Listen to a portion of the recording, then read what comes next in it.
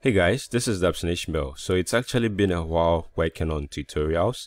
It's been almost like about 2 months now. I must say I have actually been so much tired with a lot of things on my side. But the good thing is I'm back and I have a couple of tutorials that I want to share with you in this coming days. So in this particular tutorial, we are going to take a look at how to put carousels in layout grid in WYSIWYG Web Builder.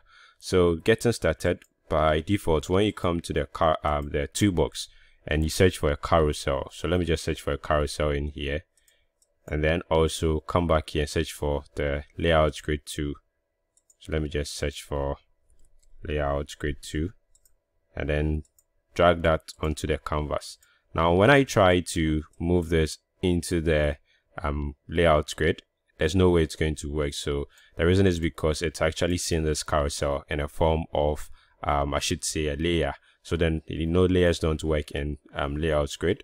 So what I can do is, let me just go ahead and then change this option to a floating. Now once I change it into floating, it's going to adopt the fluid property, which is going to make it be able to work with the layout grid, but it still can't get or fit into the layout grid. Now that's one sad thing in there, but you can actually have your layout grid being placed in the carousel and it will work just fine. So you can go to the next slide. You realize it's not here, but that's not the purpose of this particular tutorial. The tutorial is to be able to have this carousel in the layout grid. So let's take a look at how to go about that. Now there are a couple of ways you can go about this. You can actually go about it using an inline frame, or you can also go about it using the object that is embed object. So I'm going to actually do this in the form of using the embed object. So to continue, I'm going to come to my site manager and then duplicate this page. Now once I have this page duplicated, let me just come to page 1 and then let's say this is carousel, and then I'm going to come back to my index page and then I'm going to delete my carousel from here. Now I can come back to my carousel and delete the layout grid in here. I can decide to leave this with a fluid property, or I can go ahead and then change this back to the normal carousel I would have had in here.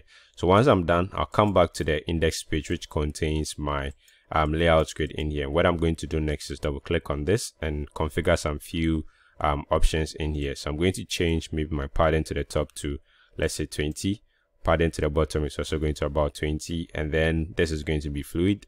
And let me just leave take away. Let me click on OK, come back here and then take away one of the columns in here. So let me just get rid of this column and then click on OK. Now I'm going to come to the toolbox and then search for the embedded object in here. So I'll click on this, I'll drag that in here, and then I'm going to double click on this. So this is basically going to allow me to select the page which I want to embed in here. In this case, I'm going to select the carousel page. I'll go ahead and then click on OK, and then I'm going to move this into the carousel. Now you see the funny thing, realize this is actually working. So once I have this done, I can go ahead and then take a look at a preview in the browser. So let me just hit on preview, and then you realize this is actually working. Now the reason why it is stretched is because I have this layout grid with a default option. I don't have any maximum width set in here, so I can change this to, let's say, 960, and then once I click on OK and preview it, it's going to restrict the size to 960. So that's one way you can go about having your carousel being embedded or placed in the layout grid in WYSIWYG Web Builder. So let me just come back to this page and then change some few things in here.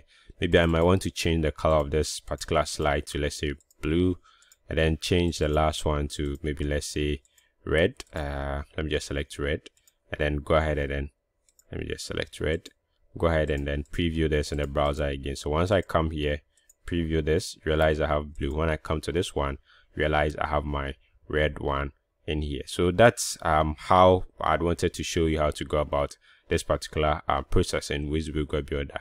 So going forward, if you've got any kind of tutorials that you want me to work on or record, kindly drop it in the comment section, or you could also send me an email to info@WYSIWYG.com, and I'll try my possible best to work on them for you.